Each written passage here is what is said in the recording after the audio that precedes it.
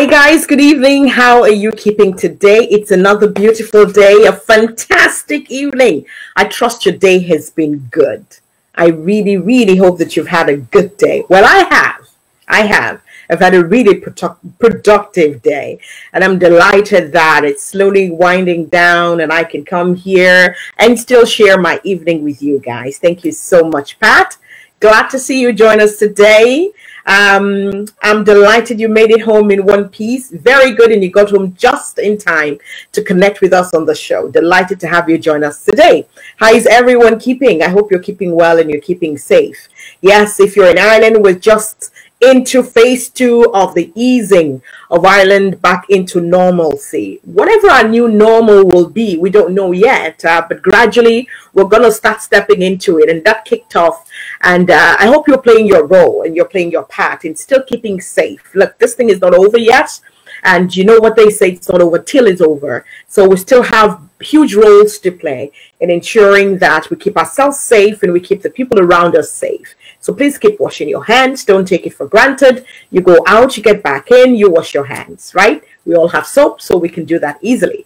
And ensure that you are also, if you have the ability to get a face mask, please cover your face. Well, not your entire face, but you know what I mean. Wear a face mask to protect others, and also to ensure that you're protected when others around you wear face mask. Hi, Ivoline, it's great to see you join us here today. I trust you're keeping well and safe as well. So everyone who's connected, thank you so much. Delighted to have you with us this evening. It's a beautiful Tuesday evening, and as you know, it's our Experience Tuesday. So today, my guest is a fine man, right?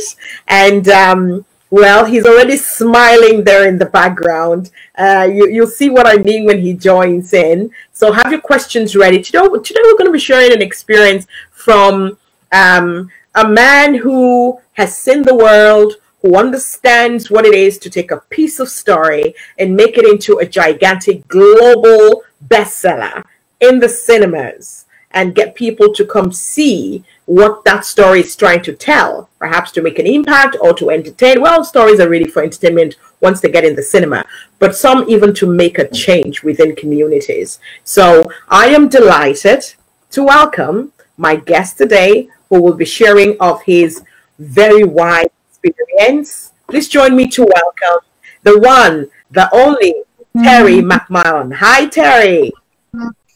Oh, yeah. I'm good, thank you. You're keeping well? I'm good. Is that my phone or your phone is going? I believe that's your phone. About a second. Perfect timing. This is perfect timing, and that's just technology at its best, isn't it? That's perfect. They're gone. Very good. We'll get rid of them for now. They're gone. Terry is an award-winning director. He's winner, Directors Guild of America, Finder's Series Award, Grand Jury Prize, Woodstock Film Festival, the Irish Time Film Festival of the Year, Audience Award, Cork Film Festival, and the Grand Prix at Moscow, breaking down barriers.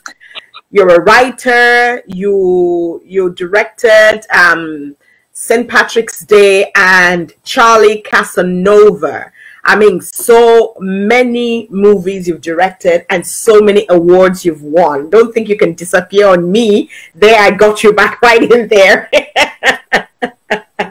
Terry, what award in the movie industry haven't you won? I mean, like, you've got so many feathers to your cap, so many accolades, and you're just a global phenomenon, Terry. And you've toured Africa, and you were in Nigeria as well on a project trying to work on a movie.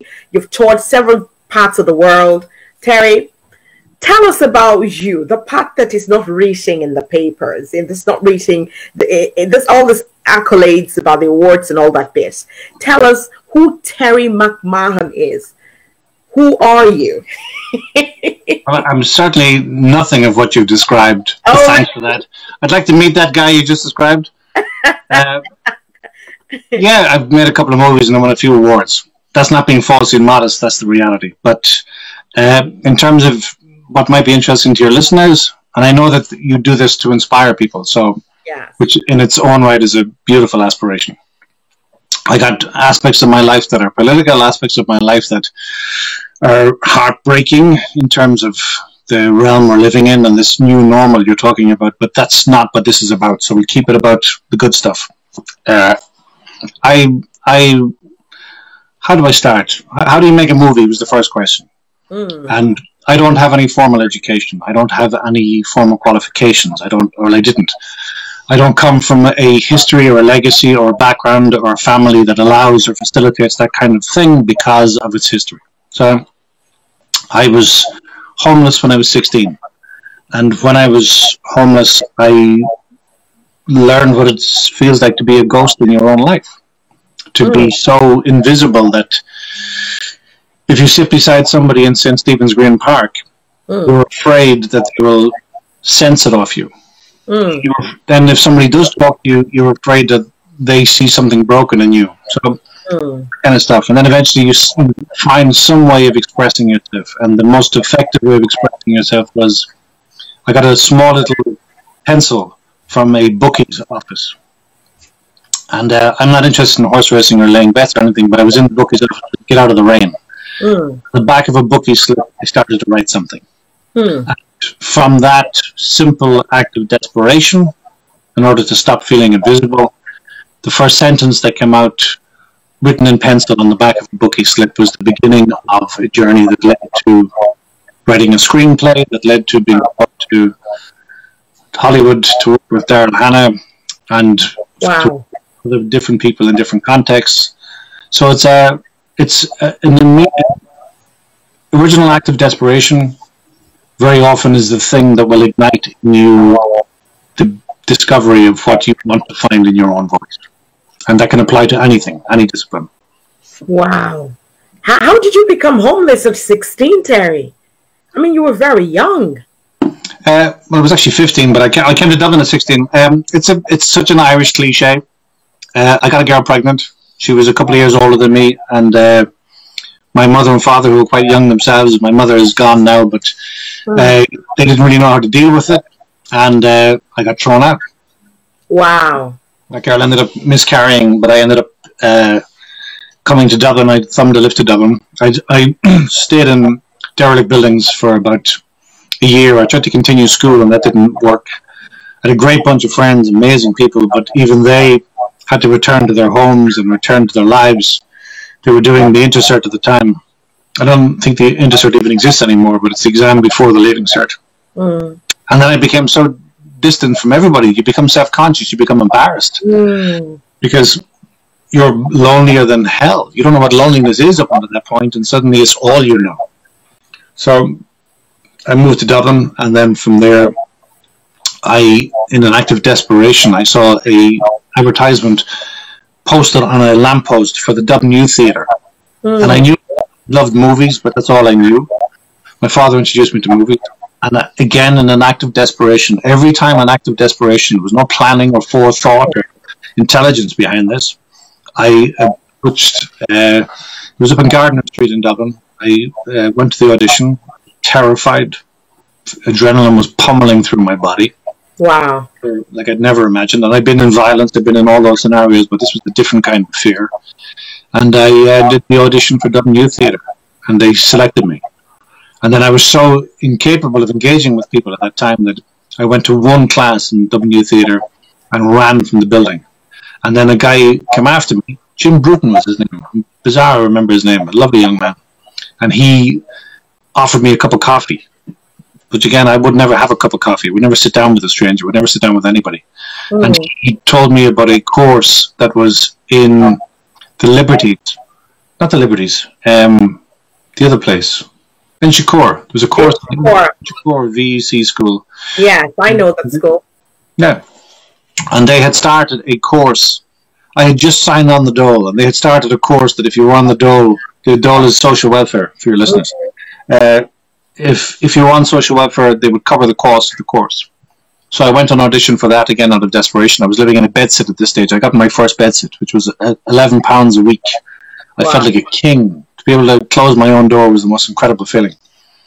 And I went to the audition for Inchicore VEC, and the course had already started, but they allowed me on it, and I arrived on the first day. They told me to come in the afternoon of my first day, but the course had already begun, and I was in abject fear. And I went to the bar and I ordered 2 pints of Guinness, drank both of them down, and there was 2 people in the bar who were watching me. One of them was Jimmy Fay, who now runs the National Theatre in Northern Ireland. Jimmy Fay? Jimmy, yeah. Oh, my Lord. Jimmy runs the Lyric Theatre. And yeah. Ken Harmon, who writes for RT and for the Abbey Theatre. And Jimmy is godfather to one of my kids. Ken is godfather to another of my kids. I'm best man at their wedding, all that kind of stuff. But at the time, we didn't know each other at all. Both of them were from Tala. And we talked about it many times since. They saw in me a kindred broken spirit. And we progressed through the Inchicore, and then I got expelled from Inchicore for reasons I can't even remember. But we decided to put on a play. These 3 working class guys with no knowledge, no experience, no birthright, and certainly no entitlement. We put on a play. It was Edward Albee's The Zoo Story. We put it on in the International Bar. And we hired that, I think, for £13 for that week. We pooled our welfare money, and we rehearsed in my bedroom in my bedsit. And it was the most electrifying experience we'd all collectively ever experienced. And we talk back on it now. Ken got married recently, and we had a fantastic night. But myself and Jimmy and Ken, every time we meet, we talk about how that was kind of the birth of us. So it's a long-winded answer, but that's what brought me eventually to a place where, despite a total lack of confidence and abject fear, you go, it's possible to make something out of nothing that might move other people to change their sense of self in the world. What I'm hearing, and that's so powerful, what you're sharing there, Terry, what I'm hearing is that we need to learn as humans to channel our pain and our fears to a more productive outcome. It's not something that is easy to do, but sometimes we meet people along the way who enable that process. And that's what happened to you. You met the people, and you were able to connect with them, and that's how your journey began. I want to ask you a question about parenting, and just going back to what you said there about how you were kicked out because you got a girl pregnant, and we still have that happening today. I mean, you mentioned that you'd gotten involved in gangs and different stuff, and you could have died. You could have been killed, Thankfully, that didn't happen. For parents who are still at that space where they feel when a child does something wrong, then it's an embarrassment to them as parents, and the child has disappointed them. From your experience, what would you share with parents who are watching right now regarding their children when their children make mistakes? It's a great question. I have 5 children, as we were talking about earlier, and I have 5 children ranging in age from 25 years of age to 6 months old, which is just insane. But but the thing that I remember, when you're that age, it's not that you don't know what you feel. It's not that you don't know what you think. It's that you don't know how to find the words to articulate it in a way that doesn't make you feel like a fool, doesn't make you feel vulnerable, doesn't make you feel exposed, doesn't make you feel open to being exploited or manipulated. So you shut down instead of opening up. But you're not doing it as an act of vanity, or you're not doing it as an act of defiance. You're doing it because it's all you know. Because when you're alone, wrapped up in a ball, at least you know where you are. You hate being there, but at least it's the place you know most. And when you are homeless, and it's funny, I remember listening to the radio. Before I left school, I won an art competition. I was drawing something, and there was a guy who ran the local newspaper. And the prize was, I think, £30 or something, which was a huge amount of money for me. And I bought a small, they had a word for it at the time. I can't remember what they called it, but it was a stereo that played tapes. There was no CDs at the time. It had cassettes. Yeah, it had cassette. It was a cassette player, but it was a big one. It was detachable speakers. It was kind of preposterous, but stereophonic thingies.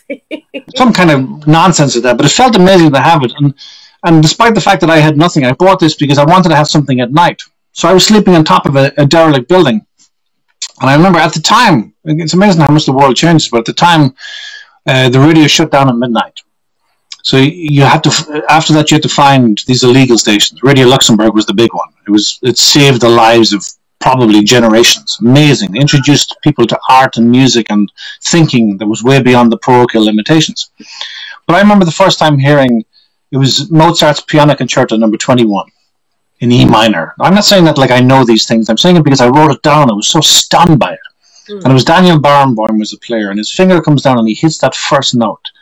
And it's like it spoke to me on a level that I had never encountered in my life. So when I hear words like lonely, I didn't understand them until I went through them.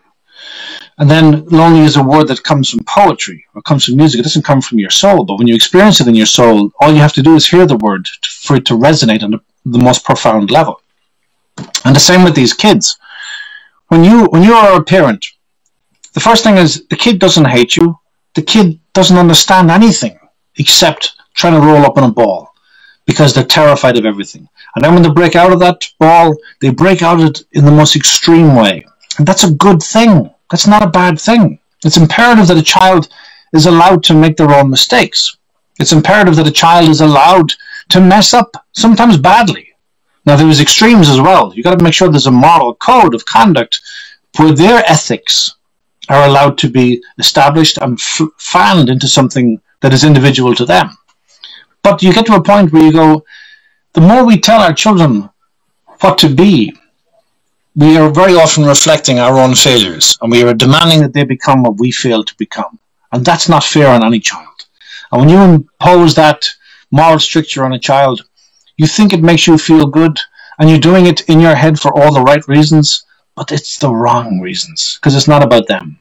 We need to allow our kids to mess up. We need to allow our kids to be vulnerable, but to recognize vulnerability as a strength. So when they are curled up in a ball, they realize that they're not alone. And when they do break out, they break out in a way that's a celebration of their capacity rather than a destruction of everything that is in opposition to them being in a ball. It's imperative that we understand that kids are, despite all the technological advancements, despite everything, kids are still blind, deaf, in the darkness, just trying to find something that makes them feel less alone. Oh, wow. Powerful words there, Terry. And I feel strongly that it's coming from the heart. You know, it's coming from a place that really wants to shake parents up, to wake up to a reality. And I'm so delighted that you mentioned something there, something I've always hammered on for parents, that it is important for parents to see that the children would sometimes become rebellious, but we have to understand the why they get rebellious. It's not in their plan to get rebellious, but there is something behind it, and we need to find that something. And is it not a necessity for them to become rebellious? Do you want a child who lacks the rebel gene? Do you want a child who lacks the warrior fight? Do you want a child who acquiesces to your failed idea of what they should be because you were not that? Or do you want a child who has the independent courage to forge their own destiny? Powerful. And the second thing there, which really spoke to me and which I always share as well, is that us as parents, while we're trying to help our children understand that when we ask them to do something, it's for their own good, most times it's us projecting what we wanted to do. Some people would refer it to our failures. It's us projecting our failures onto our children and hoping that they can deliver that which we're unable to deliver. And they don't want that life. They want their own life, and we need to help them understand that. I watched a documentary once, and I saw a guy who was explaining child psychology, and he was talking about how children, just remembering what you said about children coiling up there. He was saying that when they call up and they want to open up again, what they want to see is a parent with the arms wide open like that, ready to receive them, and they can call right back into those arms. And that's what our children are looking for. So powerful shed there. But also, we must remember that we don't know what the hell we're doing. Yes. It's not all on the kids. Kids keep on looking at their parents like they're superheroes. And then there must come a day in a child's life when they look at their mother and father and realize these two idiots are just as dumb as everyone else out there. We're something special. So, we got to be allowed to mess up too. Very true. Very true. I had a guest once who made a very profound statement, says, we are at a time where parents need to recognize that we don't have all the answers. Yeah. And sometimes we need to listen to our children. They might have the answer that we're busy looking everywhere for. It's right there in front of us. I agree totally. I couldn't agree more, except that one thing. Not only do we not have all the answers, we have none of the answers. But the least we can hope for is that we're asking some of the right questions. If that's who we are, if at least we're asking some of the right questions, we're on the right path. If we're adamantly imposing answers, we're arrogant, we're not engaged, we're not listening, and there's no progress for anybody. Ask the right questions at the very least. Terry, tell us, are you married? That's a very... And your husband in the room there. Oh, well, yes, you leave that to me, Terry. You leave that to me. He's a very, very lucky man, and he knows it. I can hear him giggling in the background. I'm not married, no. Right? Tell me, are you married? I'm not married, no. But I have been taken advantage of a few times by a woman who's the mother of my 5 children. So... Okay. You told us earlier that your kids are from 25 to 6 months, did you say? 25 years to 6 months? Yeah. You have a 6-month-old and you say this woman takes advantage of you. Yes, absolutely. Are you sure you're not the one taking advantage, Terry? I'm a poor innocent boy from the country. She's a big-bodied, beautiful woman from Finglas in Dublin. She takes advantage of me, rest assured. I have little say in the whole process. Oh, my Lord. We've got people joining into this conversation, Terry, and the messages are just brilliant. I've got Olu Makinsko here who says, this is inspiring. Fab says, Terry, I'm okay with what you're saying, but my problem is my own mom. Terry's a young chap who's joining us from, I believe it's Cameroon. And he says, I really love your spirit, Terry. You are a true father. Oh, wow. And Evelyn says, great way of seeing things. Yes, fantastic. Great comments coming in there. Terry, eventually you gravitated towards production.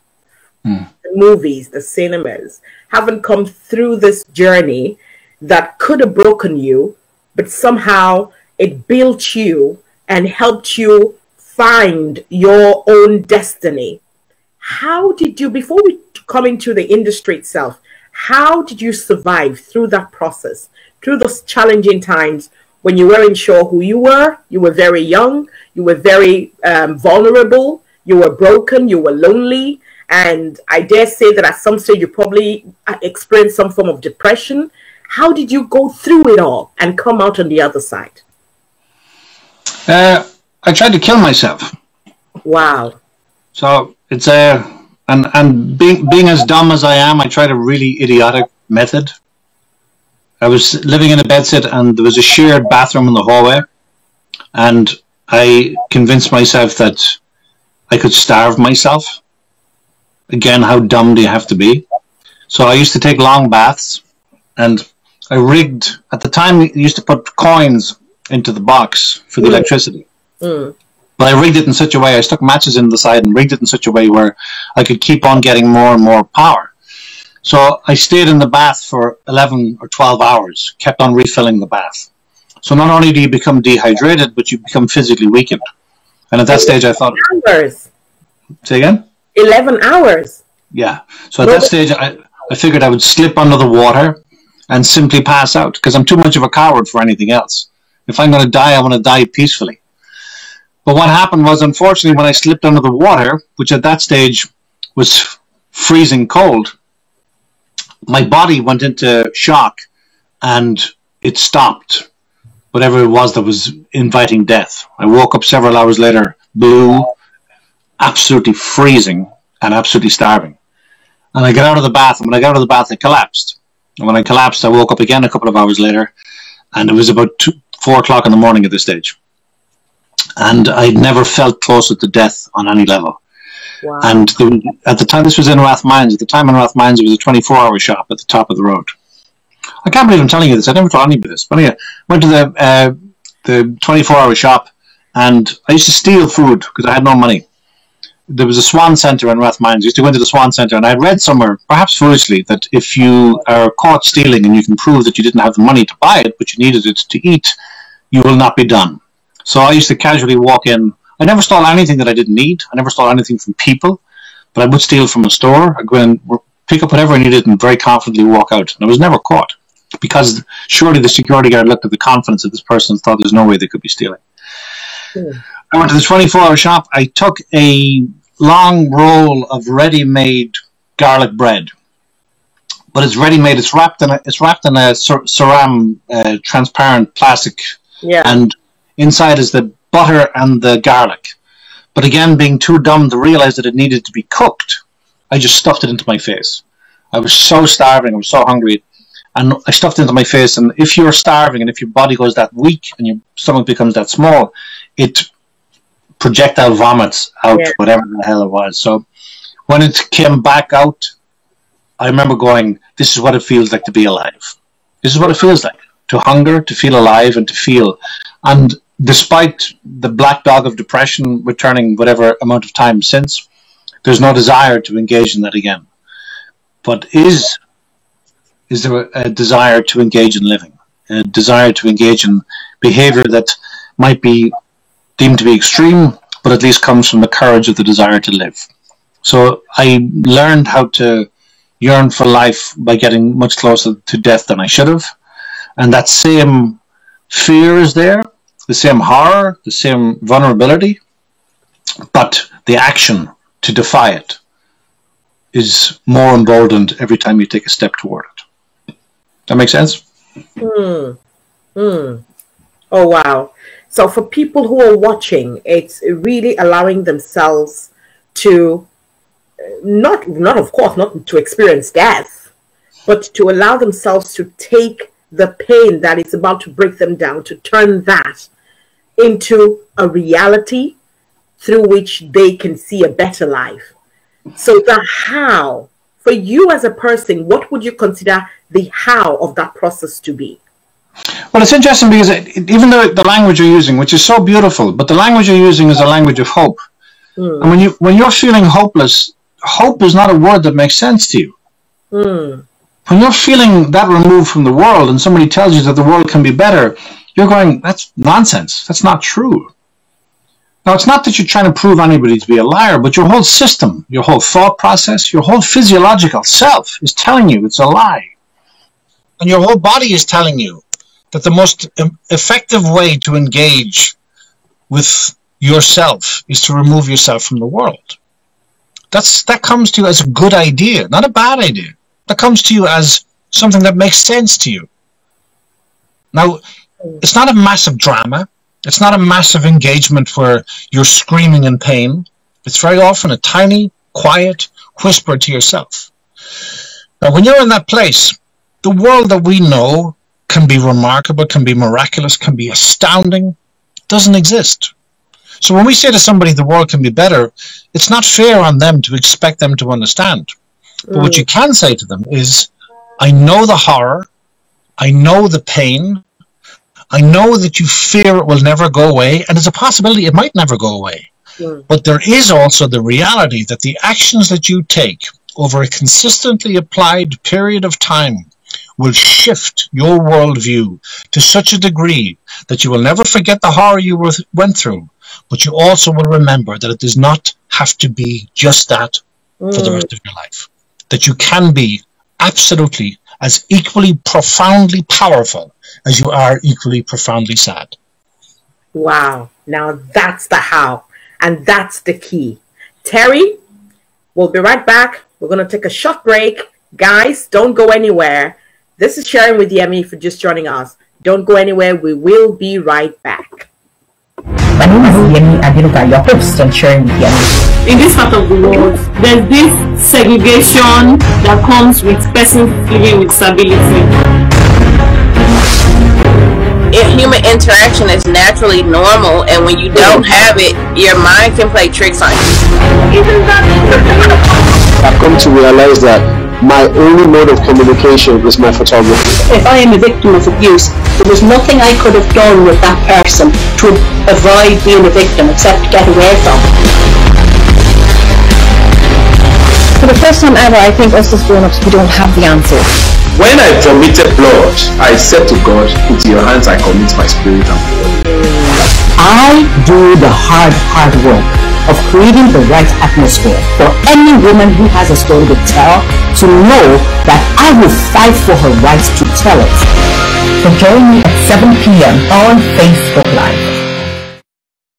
If you're just joining us, this is Sharing with Yemi. It's our Experience Tuesday. Thank you for being here today. My guest today is a dynamic filmmaker, a great man who is making Ireland proud in different parts of the globe, Terry McMahon. And Terry has been sharing of his personal experience over time, how he's gotten where he is today. We're not even at that stage yet, but he's been sharing how he went through being homeless at a young age of 16, being thrown out for a mistake he'd made, and how he had to try and live through that mistake, how he found himself as a young man, how he recognized opportunity, meeting the men who eventually have become part of his life and who have guided him through to bring him where he is today. So if you're just joining us, this is Sharing with Yemi. Today we're looking at how to create experience using stories and using the film industry. And my guest today is the amazing Terry McMahon. Terry, welcome back from that break. Great to have you back. So let's go to you now. I mean, you've told this part of your life that is really very touching. And I mean, if anyone is sitting here today who is feeling hopeless, just looking at you, I believe hope will be lifted. So today you're one of Ireland's best exports. You go out there and you make Ireland proud in the movie industry. Your name is written in gold. If they had, Ireland doesn't have, what's that thing they have in Nollywood where they go and put their fingerprints on it? Hall of Fame. The Walk of Fame, yeah. Walk of Fame, right? We should have one in Ireland, and you should be there. But you've gotten to this stage, haven't experienced all those challenges, yet you came through it and you are now a guru in the movie industry. So of all things to choose, I know you said you loved the cinema and you went for that play. How did you then venture into movie making? It's interesting that the idea of going to, just give me 1 second. Just close it there, thanks. Alright, shall I leave? Yeah, I'll be with you soon, okay? Okay, yeah. Thanks, Lou. Thanks. Thank you. That's my son there. I know, I love it. That's the reality of being on social media, live reality. There's big drama happening at the moment. It's back to the idea of the reason for doing something, the motivation, the objective. If you're doing something for fame, if you're doing something for money, if you're doing something for sex, if you're doing something for whatever the things are that we're told are important, there's nothing wrong with that. We might have moral issues with it, but it's an understandable aspiration. I think there's a billion easier ways to get all those things, and also a billion easier ways to have your soul be emptied by them. I wanted to make something or do something that just once in your life, that if you were going to your grave, you thought, okay, one person in a dark room was impacted by what we made. Because it's not I made, it's we. Making a film is a whole bunch of people. And it sounds absurd, but when I was homeless and then when I got my first bedsit, I used to go to the cinema all the time. There was I think it was called the Carlton Cinema, or it was an old cinema down on Abbey Street. And it used to do reruns of old movies. Not old movies, but movies that have recently been successful. So obviously the owners of the cinema were getting these films very cheap. And you could smoke at the time. I don't smoke anymore, but I smoked cigarettes at the time. And you'd get your dole money on a Tuesday, it was. And it was a small amount of money, and you were totally removed from the world. But Tuesday dole money was exciting because you check and see what was on in the cinema. Because this cinema used to show double bills. And those double bills would be, I remember seeing Eddie Murphy coming to America and Raw together at the same time. It was like a pivotal moment. But I also remember sitting in those red velvet, sweaty, smoke, stinking places, and thinking, this is my cathedral. I don't realize it's a cathedral, but it is. This is the sacred place. And I remember thinking, if there was ever a time in your life where you might in the future make something that somebody sitting alone, smoking a cigarette, who forfeited food for a box of popcorn, a cheap ticket, a cigarette, and to watch 2 double bills twice. That's not a bad way to end your life. And I thought, I'd love to do that some way, in some form in the future. So I tried to write something. And in the process of trying to write something, I discovered that there are people out there who respond to the written word. They respond to the truth of the written word. There are people out there who get angered by it. There are people out there who think you're all kinds of wrong as well. So while you've been very kind in describing me as you're describing me, that bears no relation to my reality. A lot of people in Ireland think I should be put in a box somewhere and buried. But it's a different conversation. But the idea of deciding that how can you turn your sense of isolation into a way of communicating with somebody that you'll never meet, but they will be in a dark room somewhere experiencing a sense of location for the first time where they feel less alone in the world. And that to me is always the reason and the function and the purpose for writing. And then the idea of making films was that same idea. And I'm lucky enough that I've made 3 films, but those films, one of them in particular played all over the world. And we were in dark cinemas, and after the film would screen, there'd be a question and answer session, and a plaintive voice would come from the back of the theatre, and somebody who was just as lonely as I was then would begin to tell their story. And while you've been very kind about talking about all the awards and everything, they meant nothing compared to that singular lonely voice who came out of the darkness to speak of their experience. And that was the drive to make something. So I wrote this script called Charlie Casanova. I had been involved with the film board. There seems to be this notion that I have an acrimonious relationship with the film board. I don't. I have questions about some of their ideologies. I have questions about some of their choices. But I also think they're brilliant on multiple levels. And one of the levels that were really brilliant on was that they gave a complete outsider, no-hoper, first-timer a shot at giving a development funding to a script that I wrote. It was a prison script that I wrote. And then I went through that whole development process and got involved with producers and all that kind of stuff. And eventually I thought, this is madness. And I ended up writing for Fair City, the TV show Fair City. I wrote a whole bunch of episodes for that. But before that, I auditioned as an actor for Fair City. And one of the things you have to do is, because RT is tax funded, they have to make it open to anybody who makes a phone call. This was at a time when people answered their phones. So even though I was terrified, I had a newborn baby, and I knew I had to do something, change something drastically. And I called RTE, and a wonderful man, wonderful man, who's a producer. I left a message in his answering machine. And then I discovered I was being investigated by the social welfare office. So I had to pretend I was living somewhere else in order to keep the social welfare at bay, all that kind of nonsense that anybody who's been through this understands it. But I went to do this audition. And when I went to the audition, there were some well-known actors there, some famous actors there, all that kind of stuff. And I felt totally in over my head. But I listened. I sat outside the door and I listened to everyone else doing their auditions. And there was an angry piece where somebody is threatening somebody, and all these actors were doing these angry voices. And I was sitting outside going, any violence I've ever experienced was quiet and dangerous. There was nobody shouting. There was nobody doing it. It was only cowards and fools who were shouting. And then it was my turn, and I told the other people to go ahead. I let everybody go ahead of me. And I did last. And at this stage, I knew the script. I made sure that I'd learned everything. And I walked in, and the crew were exhausted. The producer and director was exhausted. Everybody was exhausted. And the guy who had been reading for the other role at this stage had become very confident, very cocky. And he was kind of undermining all the other people because he was in his element. So in the scene, it comes to the part where I'm supposed to threaten him. And he's very arrogant toward me.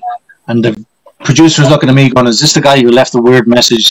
This is just nonsense. And everybody's about to wrap up. And out of nowhere, instead of shouting at him, I just reach across and I put my hand on his leg. And then I start just very gently letting my hand trickle up toward his inner thigh. And this guy started turning purple, and his voice broke, and everything shook. And I just became more and more gentle, more and more loving. And it became one of those subversive things where the whole room shifted. Everything changed. Wow. And it was a long shot, and I was terrified doing it. And I asked him beforehand, I said, "Is it okay to touch you?" And he says, "You touch me anywhere you want, kid." That's how arrogant he was. So anyway, they ended up casting me in the role. So I went back to meet the welfare people, and I told them I'd been cast in this role in this soap opera. I never watched an episode in my life. Soap opera doesn't do it for me. But I understand why some people love it. But in that 6-week period, it gave me enough money for our newborn son. It gave me and my missus enough money to have a bit of a laugh. And I presumed it was over. But for whatever reason, those 6 weeks, when they were transmitted, captured the imagination of people in a way that was shocking. To this day, there are still people who call me with their characters' names, even if I'm in another country. But having done that and then realized that I need to find some way of making money, I started to write episodes for the show. And the script editor at the time, another wonderful man, he gave me a shot at writing an episode. And he was so happy with the episode, he commissioned me that Christmas. He says, "I'm going to be Father Christmas. I'm going to be Santa Claus," is what he said. And in that, they gave us enough money to be able to have a great Christmas. Then they ended up writing over 100 episodes of that show. We ended up being able to go on beautiful holidays, buy a house, all that kind of madness that we buy into. And then I decided that it was a lovely journey, but it meant nothing. And I made a film called Charlie Casanova. And I was so broke, I got fired from the job. I got shafted. And I had written this crazy script. It's called Charlie Casanova. The tagline is, "You don't know him, but he already hates you." And it's about how capitalism was destroying our culture. And it was about how psychopaths were taking over our culture. And this was at a time when we denied all this was happening. And I put an ad up on Facebook. I said, "Intend making no budget feature, Charlie Casanova. Need cast, crew, and equipment, and a lot of balls. This is sincere. Make contact." And I was embarrassed, and I went to delete it, and somebody popped up. And then within 11 days, we were on set shooting this film that would end up changing my life for the absolute worst and absolute best. And it became a small, tiny little project that went around the world and caused mayhem. Was picked up for distribution by Studio Canal. Was despised by the Irish Times, by the Joe Duffy Show, by all these kind of things. Caused murder. There was fist fights in the cinema. Literally, in Poland, there was a fist fight in the cinema. And from that, I thought I would never make another film again. But I had another screenplay that I wrote at the same time. It was called Patrick's Day. And producer Tim Palmer, a wonderful man, he said, "Let's make that."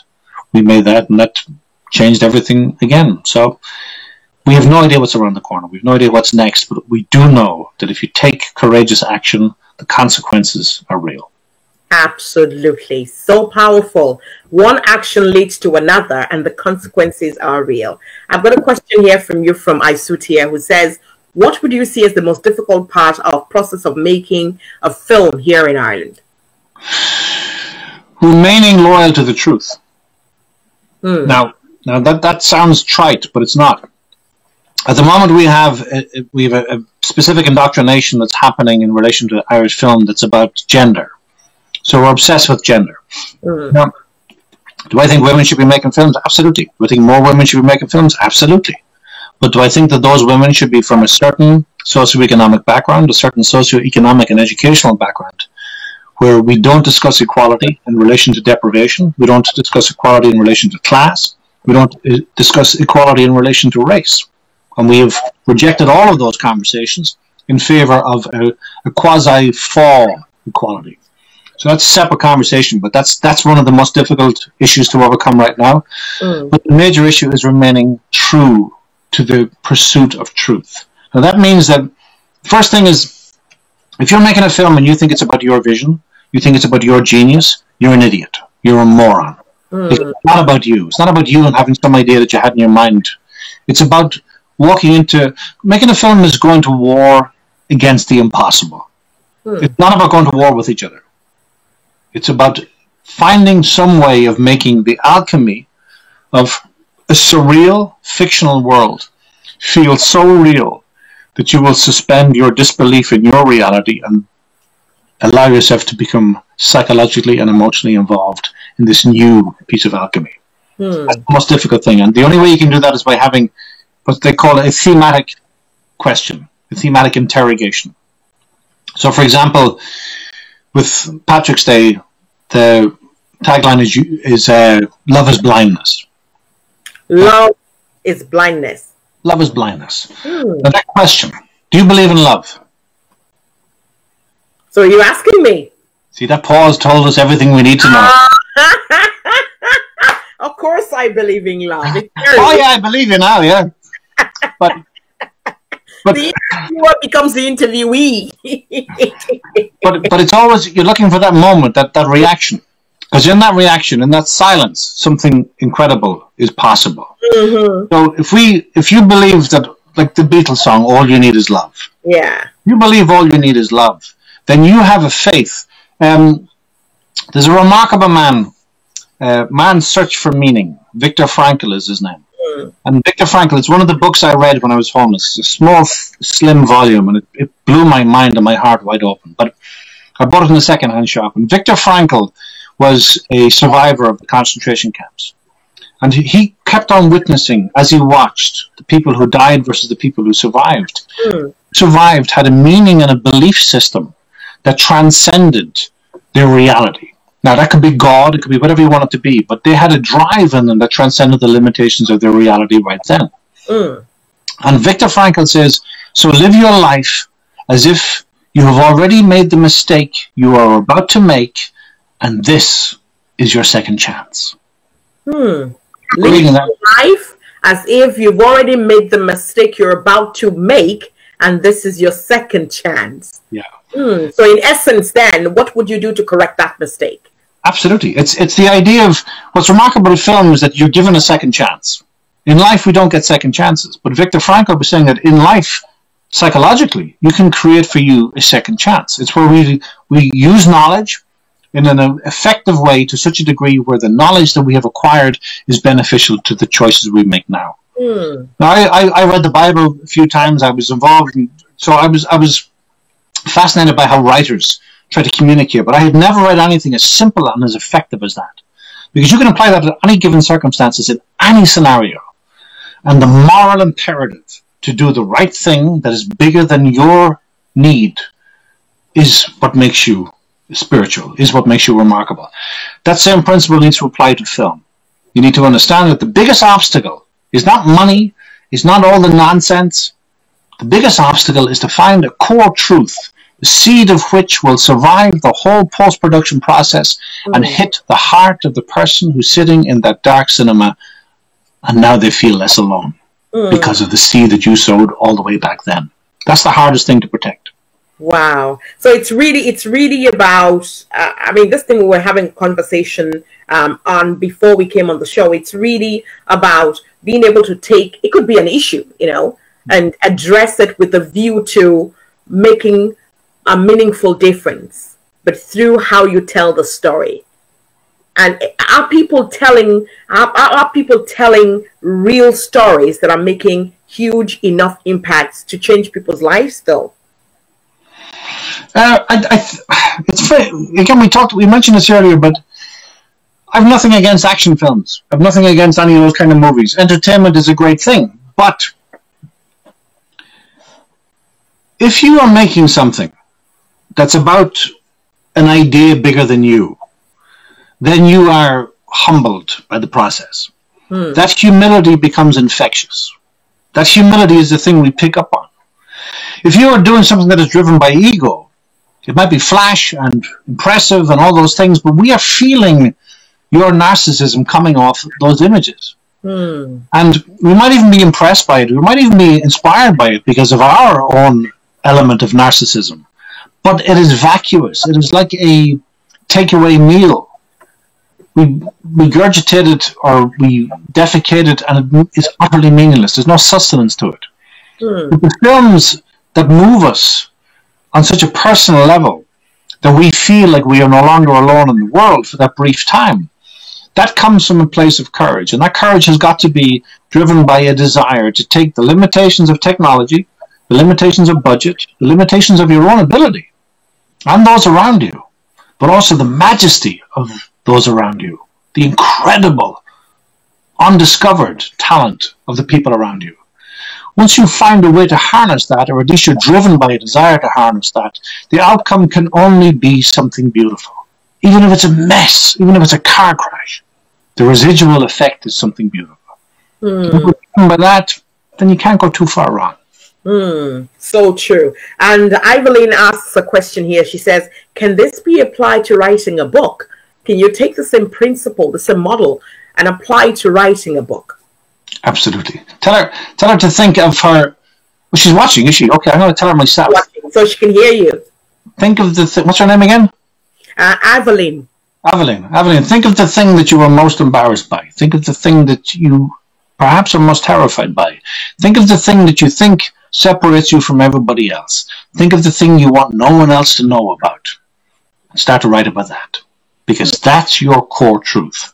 And not only will you discover that you are not the only one feeling it, but the people who read it will go, I'm not the only one feeling it. And that same fundamental principle applies across all art forms and all human engagements if we're lucky. Oh, wow. So there you go, Evelyn. You have your first book written. Start scribbling. Start scribbling. Okay, I'm going to take a comment here. What would you see as the most difficult part of your work? You know, since you've become a producer, a director, a scriptwriter, working all this, like we were saying earlier on, I mean, you're jack of all trade and master of all. What would you see as the most difficult part for you when there's a blockage, when it feels like you're not progressing in any of the productions you've had before? What would have been the most difficult part? What would have been the challenge? Everybody's blocked. Everybody. When we talk about writer's block, everybody's blocked. To be a writer is to be blocked. To sit down in front of an empty page is to be blocked. To think that you are not capable of writing a sentence that makes any sense even to you is what it means to be a writer, is what it means to be blocked. Now, there are blocks outside that. The difference between writing, when you're writing on a blank page, there is no limitation except the ones that you create for yourself. Yes. Get out of your own way and do the thing you were born to do, and have the courage and the application to find the singular truth in what you're doing. Get out of your own way. Wow. Yeah. Okay, you could be your own blockage. You are your own blockage. Vanity and arrogance are just as powerfully addictive as doubt and fear. So be under no illusions. You're not special. But if you are going into a larger arena in terms of film, as I said, there's an ideological thing that's happening at the moment. My biggest issue is mediocrity. We celebrate mediocrity. And I don't know why we're doing it. I think there might be a reasoning behind it on some levels, but that's a different political conversation. But the courage to find the truth in an individual idea, not individualism in terms of narcissism or egotism, but an individual idea. The courage to interrogate that idea to its core truth is the most difficult thing you will ever do, and simultaneously the absolutely most rewarding. That's it. The same problem is the same pleasure. Wow. So let me ask you, Terry, if you got the chance, before I ask that question, actually, I've got Ray Dolan connecting to us from Molinga, and he says, good man, Terry, regards. Great to hear the chat about your passion. Right. So that's Ray Dolan there. And so what I was going to ask you there was, if you got a chance right now to do a production that wants to bring about a change in our current world with issues that are impacting people's lives, one issue that you hopefully want to bring about a change to using a movie that will impact people's lives positively, what will your issue be? It's funny because it's full circle all the way back to that original script that I told you about, the one that I wrote, the prison movie. It's called Dogfish, and it's about what men are prepared to do to convince themselves they're men, and what men are prepared to do to themselves and to women to convince themselves that they are not terrified. I think most of our core principal problems come from a lie and a fallacy that we are force-fed, and we buy into it, convinced that if we dominate within that tiny little cage that we're stuck in, that somehow we'll be free. That would be the same film that I wrote 25 years ago. It would be that film. And it things would be difficult. Haven't changed yet. It Things would be haven't changed yet. Well, it's been greenlit a few times and then fell apart and all that kind of stuff. But it's that the idea that, like you and I are having a conversation here now. If you and I are not willing to have a conversation about the things that make us uncomfortable, then why are we capable of having a conversation about the things that inspire us? But more and more we have been compartmentalized into, you are this and I am that. So you are your color and I am my color. You are your gender and I am my gender. All this nonsense. It's why I love that we're having this conversation. It's why I love that you reached out. It's that thing where you go, what happens when two people who are very, very happily different enjoy the gorgeous celebration of those differences? I love that. Now that is so powerful, and that's a fantastic way to kind of wrap up. That is so powerful. And Terry, maybe, just perhaps, we might look at the possibility of addressing those thoughts, right, through a movie. How people can begin to value difference, can begin to see that difference in itself is powerful, and that there is a benefit to harnessing the values that each difference brings to the table, you know, and having a mutual benefit from that as individuals, for people to explore that and give themselves the chance. The chance. Sometimes we don't even give ourselves that chance. Like you rightly said, we've been conditioned. Yeah. But again and again, I don't think that if you think differently from me on a certain subject, that you are now my enemy. I love that you think differently. But if I'm frightened and if I'm desperate to fit in with the new moral doctrine and I want to make sure that I don't raise my head above the parapet, I must condemn you for being different. When did that become our new normal? That's not normal. I adore our differences. And hopefully everyone begins to see it that way. Terry, we might have to get a script that will help people see difference. Maybe this is a project we should start thinking about embarking on, to tell that message, to spread that message, you know, to help people see the value of that message. That difference is good. I want to go back to Nigeria, so that's the perfect reason to do it. Oh, come on, then we go back to Nigeria. And like I always say, there is no diversity without inclusion. You know, if we're speaking the language of diversity, then there should be inclusivity as well, to bring it all home. And that's when we see the value. There are great people everywhere and there are assholes everywhere. Let's focus on the great people. Well, definitely, Terry, we've got to do something. I just want to take one last message here before we wrap up. There's a message from Fabregas. And he says, Terry, I don't know how many people know about you in this life, but I'm just going to be honest with you. Terry, you have inspired me and everyone that is on now. And I think he speaks for everyone who is watching this episode of Sharing with Yemi today. Terry, I'm delighted to have had you on the show. Thank you so much for sharing. You're such a breath of fresh air and such a ball of inspiration.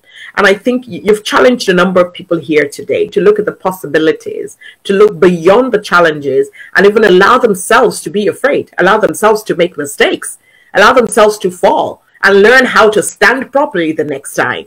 You know, to be vulnerable is beautiful. It's not something to be ashamed of. What you should be ashamed of is our abreaction to being vulnerable. It doesn't mean you have to be ugly because you're vulnerable. Be vulnerable and be beautiful. I'll see you again. It's lovely to talk to you. Same here, Terry. God bless you. Thank you so much. It's been such a delight having Terry on Sharing with Yemi today. I'm sure you were blessed. I was. And, you know, just knowing that we all have an opportunity to step into the next realm, our realm, which gives us the chance to experience a newness, to experience a positive, learning how to recognize the people who can bring us there, not turning our backs on them just because they're different, but actually recognizing that that difference is what we need, is what we've been waiting for. That difference is what will bring us where we need to go. Thank you, Terry. It's been such an honor having a guru like yourself on the show today. I hope that you've been blessed by my guest today. And I hope that perhaps if you've had something in there wanting to come out, you might take a pen and a paper, like Evelyn had asked. You might start scribbling something, and you might come up with a book that expresses the true you and is sharing a message that the world needs to hear. Remember, they say that the grave is the richest place in the world because people die and take with them a message that was never handed down to the world before they left. So don't let that happen. Thank you, everyone who's joined in. Richard Fingley, thank you so much. I see you there. And everybody else who's been a part of the show today. A fantastic team of mine. I want to say thank you for always making this happen. We're back tomorrow, Wednesday. And until then, if you're not going anywhere, stay home. Please keep staying safe. And do look after each other. God bless you all. My name is Yemi Adenuga, your host on Sharing with Yemi. In this part of the world, there's this segregation that comes with persons living with disability. Human interaction is naturally normal, and when you don't have it, your mind can play tricks on you. I've come to realize that my only mode of communication is my photography. If I am a victim of abuse, there was nothing I could have done with that person to avoid being a victim except get away from it. For the first time ever, I think us as grown-ups, we don't have the answers. When I vomited blood, I said to God, into your hands I commit my spirit and blood. I do the hard work of creating the right atmosphere for any woman who has a story to tell to know that I will fight for her right to tell it. So join me at 7 p.m. on Facebook Live.